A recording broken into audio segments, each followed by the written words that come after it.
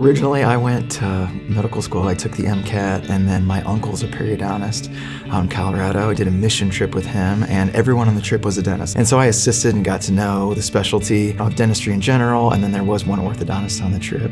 And, you know, I just really fell in love with it. It's a good combination of science, personal relationships, and some art. You know, at the end, those little details of the smile are artistic, and I really enjoy that aspect a lot.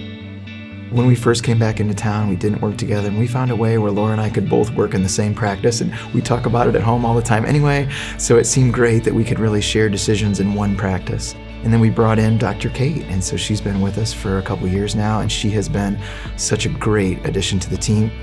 So we love it. We work all together as one big team, so we can see a lot of people, offer people more locations. We see quite a few patients every day, and our job is to explain exactly what we're doing, do it efficiently, and get you out of here with a great experience and a great smile. So, you know, we've trained everybody on the staff to kind of follow those principles too, and we feel confident at the end that they'll be extremely happy.